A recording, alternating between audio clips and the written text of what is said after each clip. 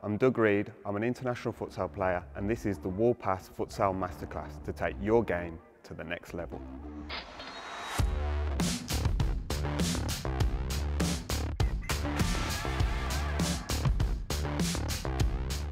This is one of the most simple but effective moves in futsal, so let's take a look at it.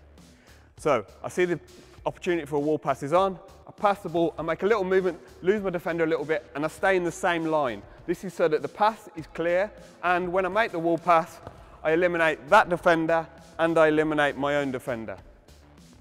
This time, when I want you to receive it, I want you to just drag it back a little bit just to attract that defender a little bit more. That is the wall pass. So go and get practicing and master this fundamental futsal move.